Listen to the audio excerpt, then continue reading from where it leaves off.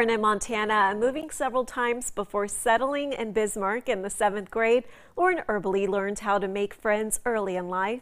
She discovered the benefits of networking and the importance of being involved and making lifelong friends in the process.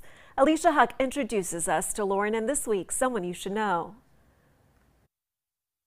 While some of us may have a chock-full schedule not by choice, there are others who choose to pack their days with activities, and Bismarck High School senior Lauren Erbele is one of those individuals. It's hard to manage it, but my faith keeps me grounded too, so I feel like that's how I do it, is my faith. A 4.0 student, Lauren is involved in student council, peer-to-peer leadership, student body, National Honor Society, drama, and Bible study, just to name a few. And while balancing it all can be tricky, there's a reason she does it all. It makes you step outside of yourself where you're not so focused on yourself.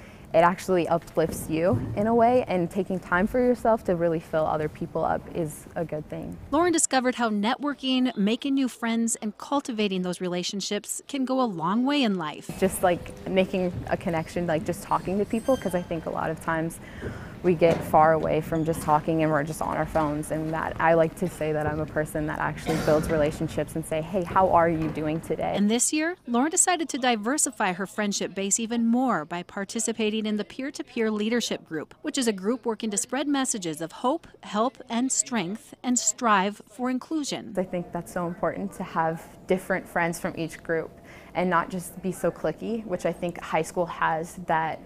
It has that stereotype of being cliquey, and I really want to break that and just be friends with everyone. Lauren acknowledges another challenge for kids, and many of us, and that is electronics and social media. While these outlets can be good for a number of reasons, they can also negatively impact youth. There's constant comparison. There's just day in and day out, you're just comparing yourself, and I think there's an importance of just letting that go and being, hey, this is who I am. I'm not going to compare myself to somebody else. And Lauren sees this trend often. Like, okay, I look around and we're all on our phones, and like actually I'm like, no, today I'm going to set this down and I'm actually going to talk to the person next to me. And why does she decide to put the phone down and ask how somebody is doing? It's important to make real relationships, not just digital friendships or relationships that actually they're real life. So don't be surprised if you happen to be walking down the halls of Bismarck High School only to be asked, how are you doing today? Lauren Erbele is someone you should know. Reporting for KX News in Bismarck, I'm Alicia Huck.